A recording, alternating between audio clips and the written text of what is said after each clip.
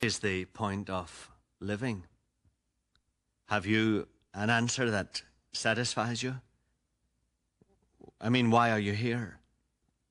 What is the purpose of your living at all?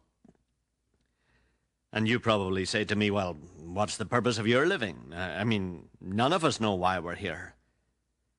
And that's the subject that we're discussing on this program each day.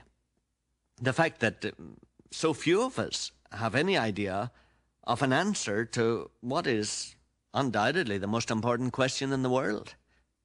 What's the point of the world? What's the purpose of this life? Why are we here? What is the meaning of it all? And you may remember a song sung by one of our famous American jazz singers, and it constantly had the recurring refrain, is that all there is? Is that all there is? And you go to the circus and you go to the show and you go to work, and constantly you ask the question, is that all there is? And we all feel there has to be something more to it than this. And then a horrible thought comes to us as we see yet another one of our loved ones die. Maybe there isn't any more than this. And so that question has become a rod that has beaten many of us over the head. That is the question, what is the point of it? What's the purpose of it all? Why are we here? What we have been saying is that in order to get an answer to that question, we have to find somebody who knows a little more about the whole thing than we do. And it has to be somebody even greater than Einstein. It has to be somebody that knows more about what is beyond the sky that we see above us than we ourselves know. It has to be somebody that has gone beyond where our satellites have gone, beyond where our space probes have gone. It has to be somebody that can explain why the planets and the stars go on wave after wave after wave so far that our radio telescopes can't get to the end of them. It has to be somebody that has lived some life beyond this present world.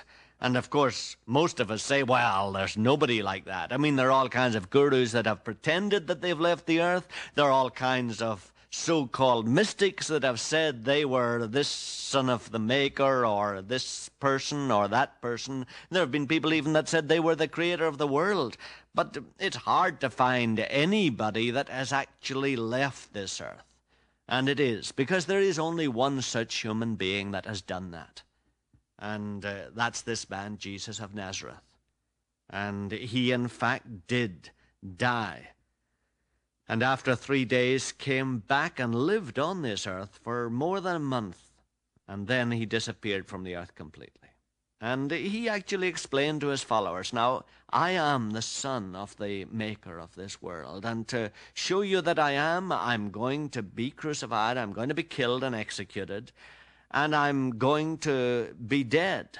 And then I'm going to rise from the dead and break the death barrier. And I'm going to come back to you and spend time with you here and eat with you and talk with you and walk with you so that you know it's really me. And you know that I actually have been away to see my Father, who is the maker of this world. And I'll come back and tell you. And of course he did that. He did exactly that. And then he disappeared from the earth completely. And what comes into most of our minds is, big deal. It's not possible. It's not true. It's a lie. It's a fantasy. It's a myth. There's no such thing as people rising from the dead. It's always pretense or fake or some trick of spiritualism. How do you establish that such a fact as a man rising from the dead is actually a fact?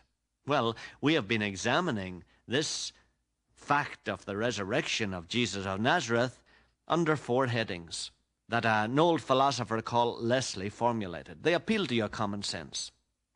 He says, first of all, to establish that a historical fact is in fact a matter of fact, it must be such that men's outward senses, their eyes and ears, may be the judges of it.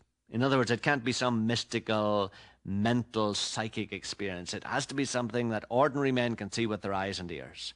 Such was the resurrection of the dead. Ordinary men like Peter, ordinary fishermen like James, ordinary people like John, skeptics and cynics like Paul, shrewd people that were not easily deceived. They actually saw this thing with their eyes and their ears. They said, we were eyewitnesses of these things.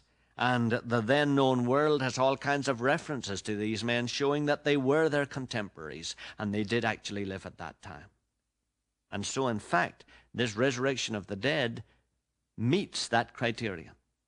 The second criterion that Leslie formulated was that the fact be done publicly in the face of the world, not done in some little corner. This was the problem with the resurrection. The Roman emperor was troubled about it because it was not done in a corner, as they said. It was done so that the whole world knew about it. In fact, they said, these men are turning the world upside down with this. Everybody knows about the resurrection of the dead of Jesus of Nazareth. The third criterion that Leslie formulated was that not only public monuments be kept up in memory of it, but that some outward actions be performed. This was, of course, to ensure that the original fact is remembered as it actually happened, and that the record is passed down from generation to generation accurately without any alterations or exaggerations. This is exactly what happened. There are manuscripts that are present in the British Museum today that are clear monuments to the truth of this resurrection from the dead of this man Jesus of Nazareth. And these manuscripts date from 350 AD.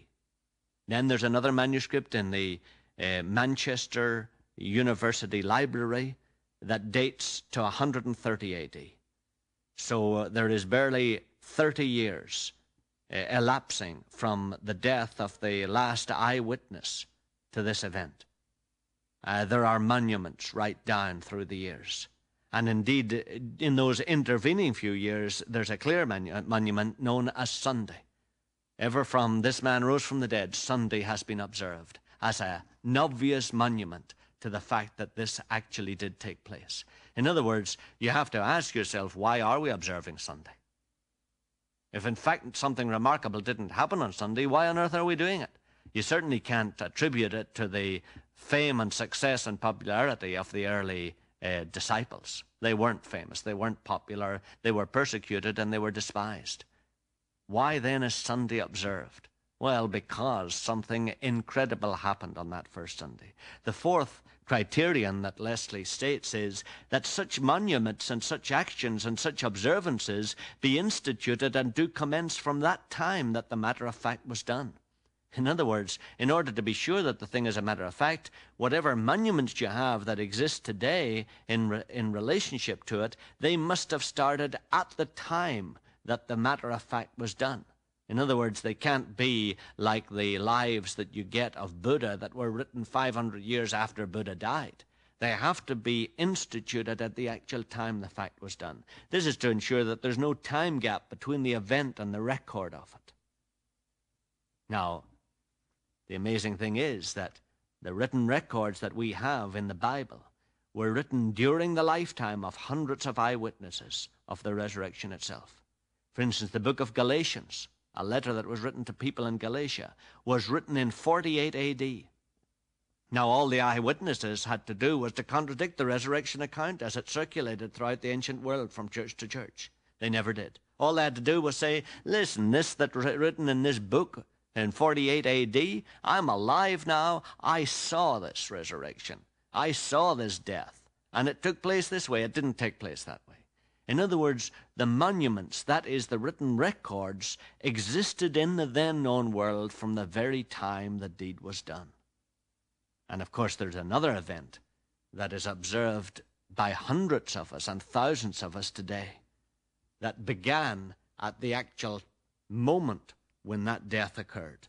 Here's the first record of it in Acts chapter 20 and verse 7. On the first day of the week, when we were gathered together to break bread, Paul talked with them, intending to depart on the morrow. In other words, the communion, the Lord's Supper, has been observed without a break from the very first night that Jesus himself celebrated it with the disciples. Did this man really rise from the dead? All the arguments of logic and of historical criticism tell us, yes, he did actually rise from the dead.